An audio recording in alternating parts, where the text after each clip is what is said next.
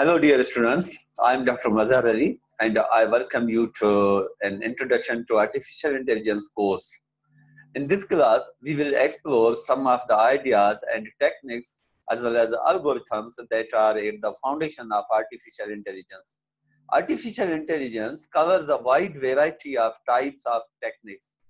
So anytime you see a computer do something that appears to be intelligent or rational in some way, like recognizing someone's face in a photo, or being able to play a game better than people can, or being able to understand the human language when we talk to our phones and they understand what we mean and are able to respond back to us. So these are all examples of artificial intelligence or AI.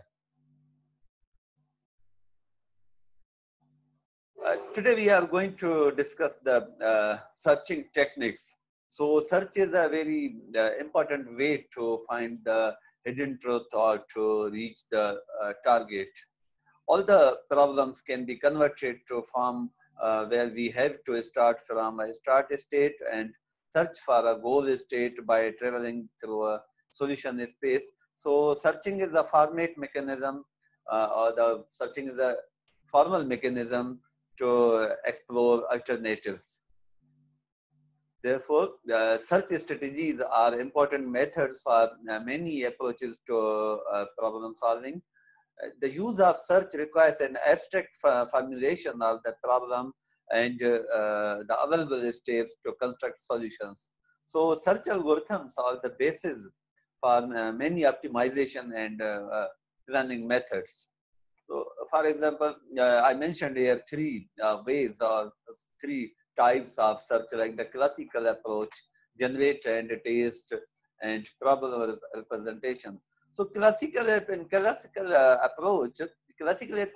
means to solve a problem is really pretty simple. Given a problem at hand, use hit and trial method to check for various solutions to the problem. So in this approach, so what happened? This hit and trial approach. This is basically a hit and trial approach. Usually works well for trivial problems, and is referred to as the classical approach to problem solving. Means you hit and try try some solution. Means you don't know how the problem will solve, but you try to hit and then try some solution or get some solution. So consider the maze. If I look here, consider the maze searching problem. For example, there is a problem. What is problem here? If you look here, the mouse want to reach this place. Means for example, there is a switch. So mouse want to reach here. So a mouse will find the path to reach here. So it is called the maze problem. So mouse basically travels through one path and finds that the path leads to a dead end. Dead end means what is the target. So it then backtracks somewhat and goes along some other path and again finds that there is no way to proceed. So it goes on performing such search, trying different solutions to solve the problem until a sequence of turns in the maze takes it to the cheese. So it hit and try the solution. For example, mouse tries different ways to reach the target, and there is a cheese basically which mouse want to take. So hence, of all the solutions, the mouse tries the one that reached the cheese was the one that solved the problem. So for example, this is a way, one way, this is a way, again it come here, and then here, and it reaches. This is a one way. Another way is it starts from here and goes here. So now you have to find the shortest path, which is a better for the mouse. This is the longest path and this is the shortest path. But mouse try to reach the target.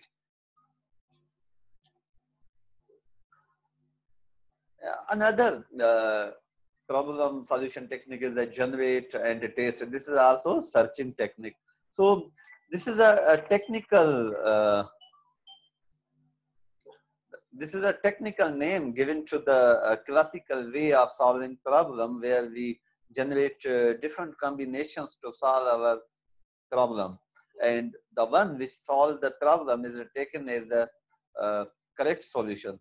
So the rest of the combinations that we try are considered as an incorrect solution and hence are destroyed.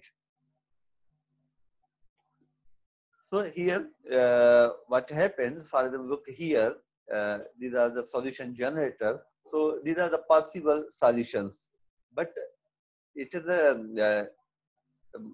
it's not correct that all are the possible, they may be possible solutions, but it is not necessary that all should be the solution. So you try some solutions and then taste those solutions.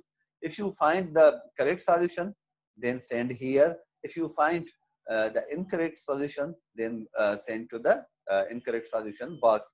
So definitely, if you do have the 6 possible solutions, there may be the from 6 only 2 may be the true correct solution, but majority of your tries are the incorrect solutions. So this is also a way to reach the target or to solve the problem. So in problem representations, what happens, all the problems that we have seen until now were trivial in nature.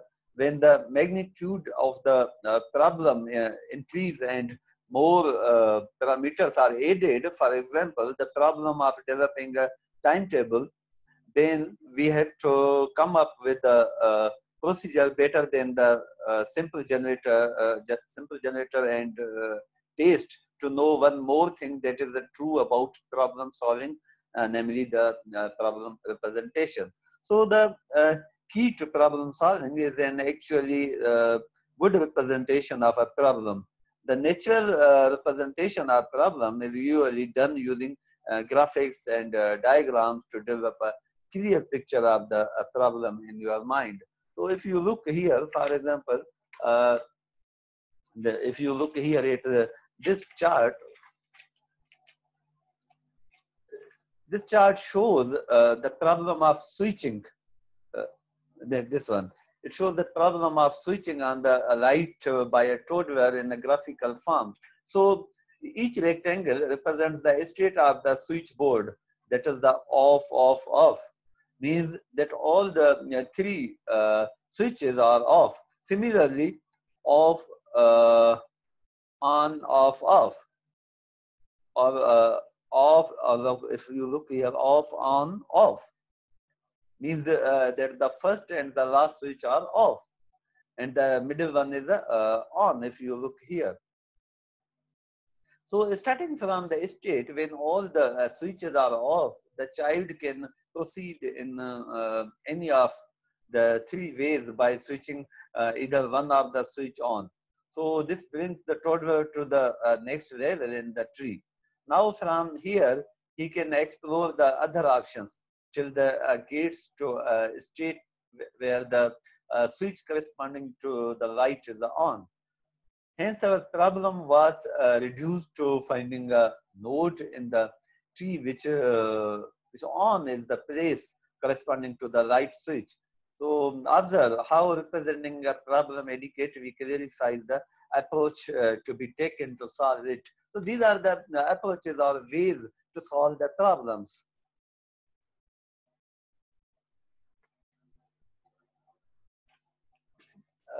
Let us now be a bit more formal in dealing with problem solving and take a look at the topic with reference to some components that continue problem solving. So they are namely problem statement, goal state, solution space, and operators. So I will discuss each one of them briefly with you in this class. So problem statement is a basically, this is a very essential component whereby we get to know what exactly the problem at hand is.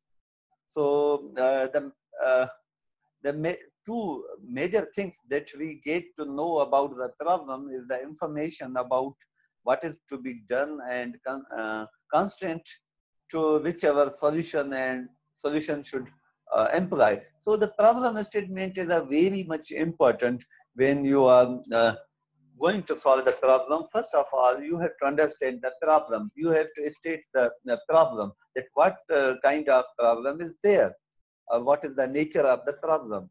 Then you should go to the solution. So in order to reach the solution, we need to check various strategies. We might or might not follow a systematic strategy in all classes.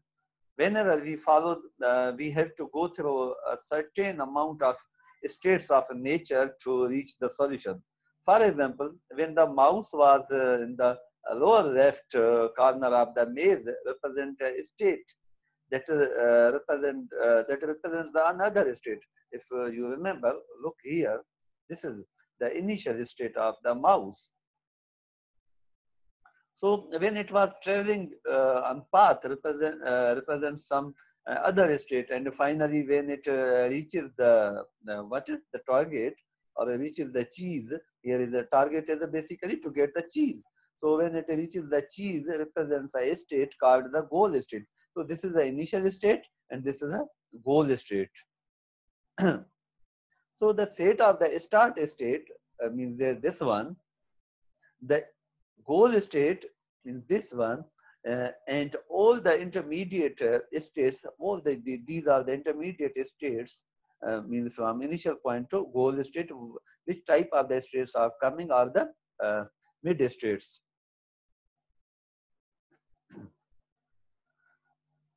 So means the in all the intermediate states, means these all the intermediate states constitute something which is called a solution space. So this is the solution space.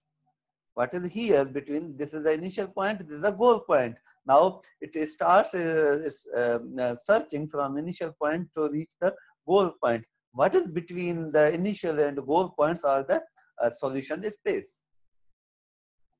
The solution space.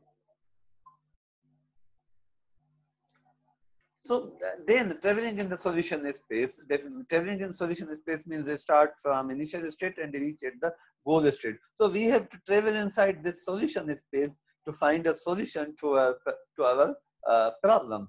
The traveling inside the solution space requires something called the operators.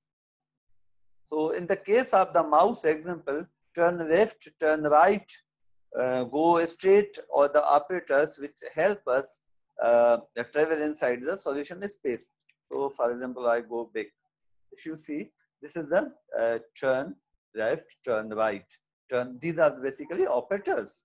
So in short, the action that takes us from one state to the other is referred to as an operator. So while solving a problem, we should know what are the operators that we can use to reach the goal state from the starting state. So the sequence of these operators is the solution to our problem.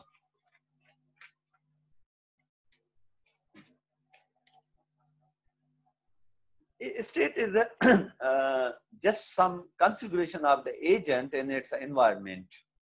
So a state is just some configuration of the tiles.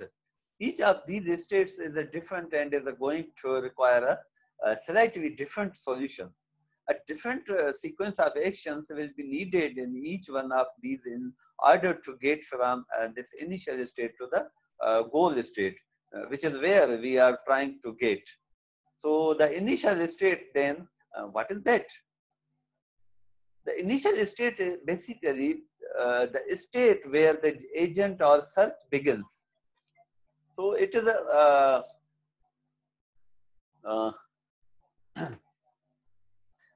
so it is one such state where we are going to start from, and this is going to be the starting point for our search algorithm. We are going to begin with this initial state and then start to reason about it, to think about what actions might we apply so that initial state in order to figure out how to get from the beginning to the end, from the initial position to whatever our goal happens to be, and how do we make our way from the initial position to the goal. So ultimately, it's via taking actions. So actions are just choices that we can make in given state. As you saw in the here in the maze, this maze, so this mouse starts searching from this initial point to reach this goal point, but it performs actions to find the proper path to reach the target. So sometimes it goes to the left side, sometimes it goes to the right side. So these all are the actions which are taken by this mouse to reach the goal.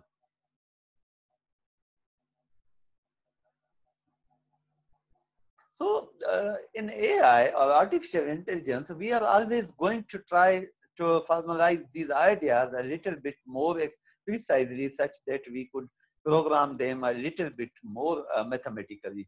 So this will be a recurring theme, and we can more precisely define actions as a function. So we are going to effectively define a function called actions that takes an input S, where ACE is going to be some state that exists inside of our environment, and actions of ACE.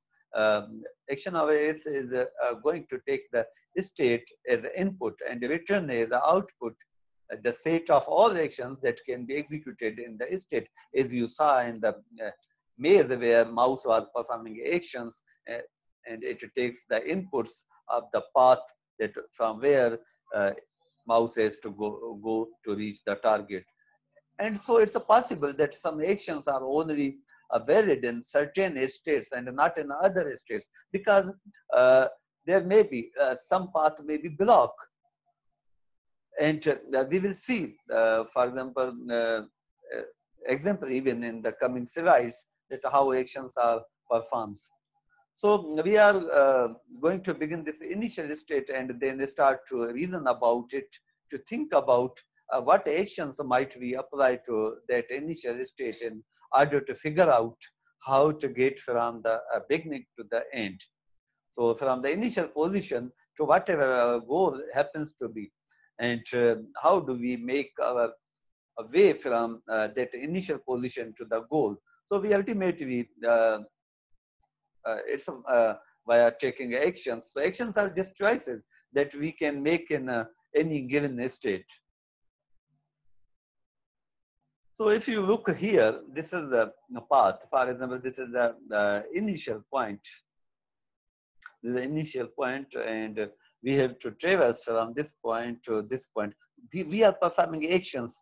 Now there are different points here which may be barrier, but we go through these all points, we turning right, left, and so on to reach the target.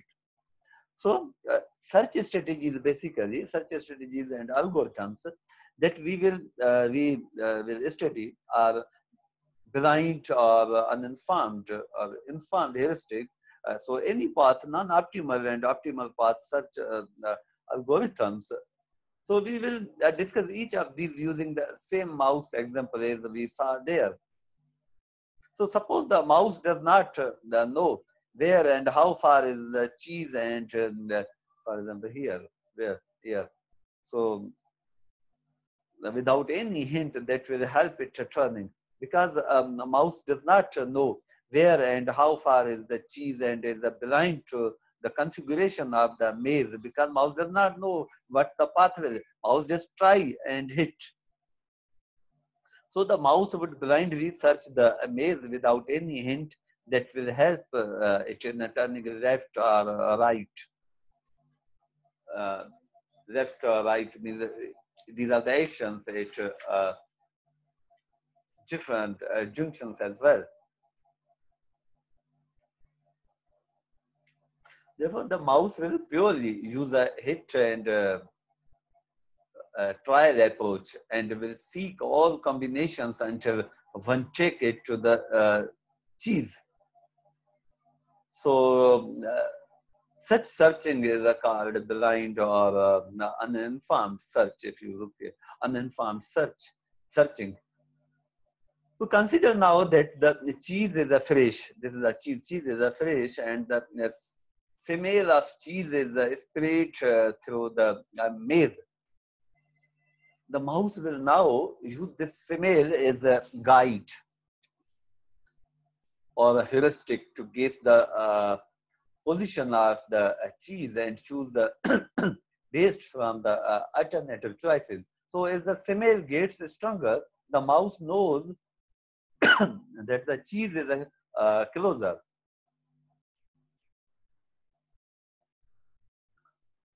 Hence, the mouse is informed about the cheese through the smell and thus performs an informed search in the maze.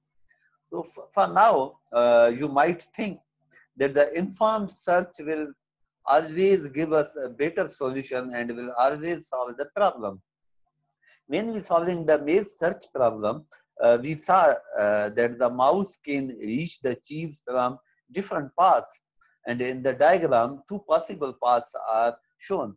This is one path is this one, and second path is this one. So, in any path, non-optimal searches, we are concerned with finding any one solution to a problem. As soon as we find a solution, we stop without thinking that there might as well be a better way to solve the problem, which might take a lesser time or fewer operators. So contrary to this, in optimal path searches, we try to find the best solution. For example, in this, if you look here, the optimal path is the blue one, where the cost of the solution may be different for each algorithm. So informed search means we know the target. So there are different techniques like the heuristic, the based first search, greedy search, asterisk search. And in uninformed search, we don't know the path. We try and hit to reach the target. So in this, one way is the depth first search and breadth first search and the bidirectional searches.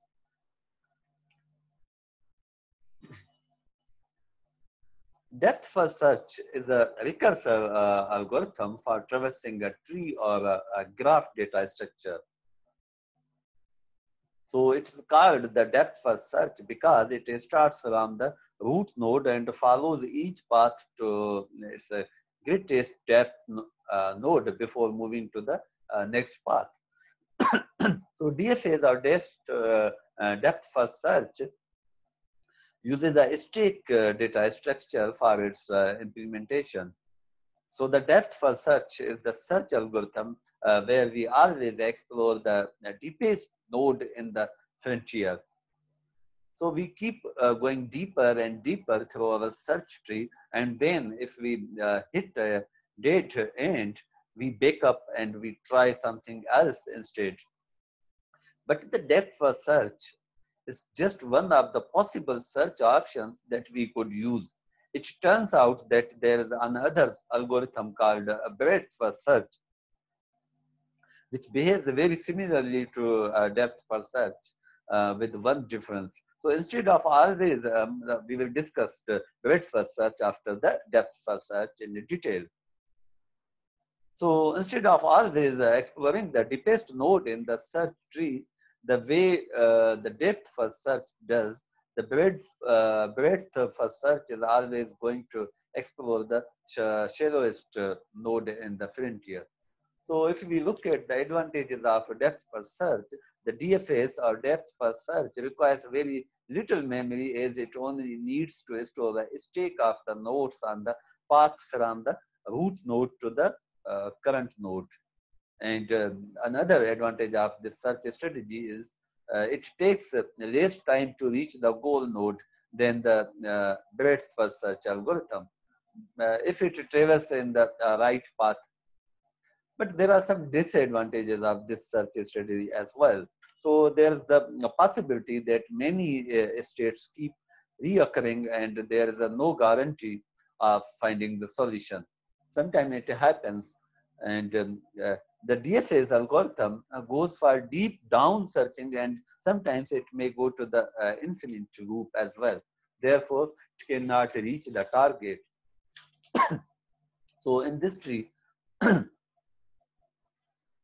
uh, uh, the flow of depth first search show the deepest way of searching. So if you look here, this is the tree, and the target means it starts from initial state. The target is to reach the G. So the searching starts at zero level, that is the ace. In this tree, the flow or depth first search is shown if you look here. So it follows the order, that is a root node. This is a root node. Then it goes to the left side, and then it finds that either there is a target. No, it does not find the target. Then go to the next level. The B, it does not find the target. And then the third, it goes to the D and does not find the target. And then E, it does not find the target. Even it comes from B, so it does not find the target. And then to the C, and then to the G, and G is the target. So it starts searching from root node A's, if you look here, and travels A, and then B, and then D, and then E. After traversing E, it will backtrack again, it will backtrack the tree as a E has no other successor, because this is the dead end. There's a no other successor, and still goal node is not found. So after backtracking, it will traverse node C. Again, this one from C, it go to the C, and then G, and here it terminates as it found the goal node. So this is the way of searching in the depth first search. If you look here, it go deep to find the target. So DFA search algorithm is a complete with infinite state space as it expands every node within a limited search tree. The time complexity of deepest depth first search will be equivalent to the node traversed by the algorithm. So it is a given, for example, the time of the node, what is the time of node, and then find each node. So it will show the time complexity. So DFA's algorithm needs to store only a single path from the root node, hence space complexity of DFA is equivalent to the size of the French set, which is definitely O of BM. So the DFA search algorithm is a non-optimal as it may generate a large number of steps or high cost to reach to the goal node. So there's another example of finding a path from A to E. So we start with the A. Then we will go ahead and have explored A and say, where can we get from A? So, from A, we can get to B, we can get to B, and from B, same as above, we can get to C and D. So, C and D get added to the frontier. So, we added C to the frontier before D. So, we will explore C first. So, C gets explored, and from C, where can we get to? So, we can get to E. If you look here, we can get to E.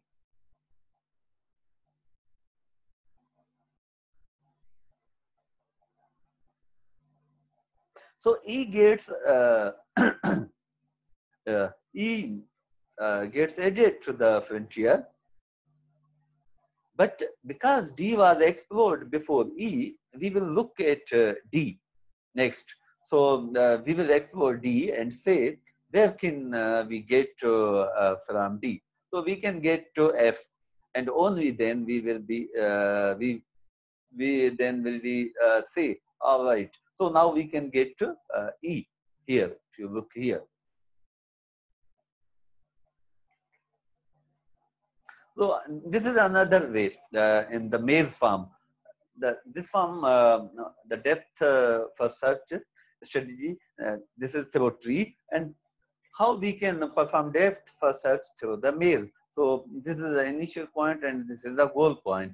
And the depth first search go in a deep to find the target. So if you look here, it go it starts and performs actions. So it go deep because it does not know where is the target. Because this is an uninformed search, so it does not know the proper path to reach the target. So it go in a depth to find the target. Here, this is the dead end. It does not find the target. So it will start another way. It is also dead end, and it could not find the path. Now it starts from here to find the target. Again, it reached the dead end and could not find the target. So again, it starts from here to reach the target because it will go to every path to reach the target. If you look here, so again, it's at a dead end and it does not find the target. So now it's on the right path to reach the target, and you see it reached the target. So in a maze, it performs like this. Breadth first search is the most common search strategies for traversing a tree or a graph. So this algorithm searches the breadth wise in a tree or a graph. So it is called the breadth first search. Breadth first search, also pronounced as a BFS. So BFS algorithm starts searching from the root node of the tree and expands all successor nodes at the current level before moving to the nodes of the next level. The breadth first search algorithm is an example of a general graph search algorithm. So breadth first search implemented using the FIFO, and the depth was the LIFO. The FIFO means the queue data structure. It is a queue data structure. So if we look at the advantages of breadth first search, we find that BFS will provide a solution if any solution exists. If there are more than one solution for a given problem, then BFS will provide the minimal solution which requires the least number of steps. However, there are some disadvantages of this search strategy as well, because it requires lots of memory. Since each level of the tree must be saved into memory to expand the next level. So BFS needs lots of time if the solution is far away from the root node.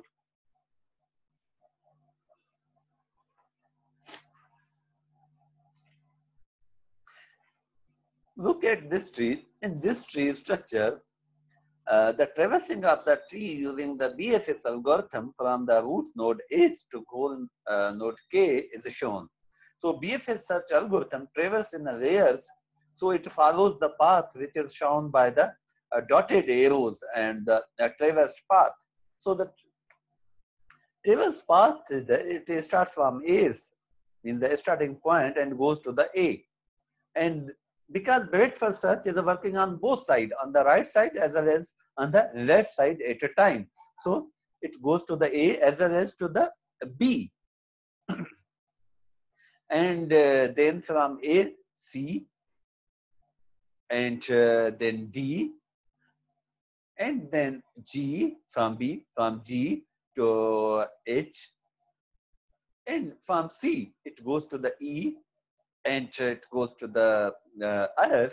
There's no successor of D, so there's a successor of G. So it will go to I because it works in the breadth. And again, there's no successor of I, as well as no successor of H, so it go back to the E and go to the K. That is the target of the this search strategy. So it works in the breadth on the both sides. That's why it's the fast searching strategy. So the time complexity of the BFS algorithm can be obtained by the number of nodes traversed in the BFS until the shallowest node. Space complexity of the BFS algorithm is given by the memory size of the frontier, which is obviously O of B square. So since the BFS is a complete, which means if the shallowest goal node is at some finite depth, then BFS will find a solution. So BFS is optimal if path cost is a non-decreasing function of the depth of the node. So if you look here in the maze, this is the initial point and this is the target point. So it starts to search from the both sides, from the right side and the left side. So if you look here, the left side and the right side, it searches on both sides. That's why it's a fast. So the target is reached. Therefore, in the maze, it was like this. Another searching strategy of the uninformed search is the bidirectional search. So the bidirectional search algorithm runs two simultaneous searches, one from the initial state called the forward search and other from the goal node called the backward search to find the goal node. Means from bottom, from initial point and from the goal point. That's why one is a forward search, second is a backward search. So the bidirectional search replaces one single search graph with the two small subgraphs in which one starts the search from an initial vertex and the other starts from the goal vertex. The search starts, then these two graphs intersect each other. So bidirectional search can use search techniques such as a BFS, DFS, DLS, and etc. So the advantages of bidirectional search are bidirectional search is faster than the others because it searches from in the form of forward search and backward search, and bidirectional search requires less memory as well. But the disadvantage of the search is the implementation of the bidirectional search tree. That is a really difficult, not easy. So in a bidirectional search, one should know the goal state in advance. Look at the example of bidirectional search. So this graph is intersected into two things. This is the root node and this is the goal node. So in this search tree, a bidirectional search algorithm is applied. This algorithm divides one graph or tree into two subgraphs. It starts traversing from node 1 in the forward direction and it starts from goal node 16 in the goal node 16 in the backward direction. The algorithm terminates at node 9 where two searches meets. Like if you look here, it come here and it come here, and when they meet here, the algorithm was end. So this is a very much fast. It starts from a root node and goal node, and they reach the target. So this is the goal node, and this is the root node, and intersection node is a 9. So it comes from here, and it comes from here, and both reach the intersection node. And when they reach the intersection node, then the search is ended because they reach the target. They avail the target. So thank you very much for watching this lecture. This is the first part of this lecture. We discussed today what is a search strategy, how it works, and we discussed the uninformed search strategies. The depth first search, threads for search and bidirectional search. In the next lecture, we will discuss the informed search algorithm with its searching techniques and strategies. So share this lecture with your friends, subscribe to this channel, and mark the bell icon that you may get the notifications in future. Take care. We will meet in the next session.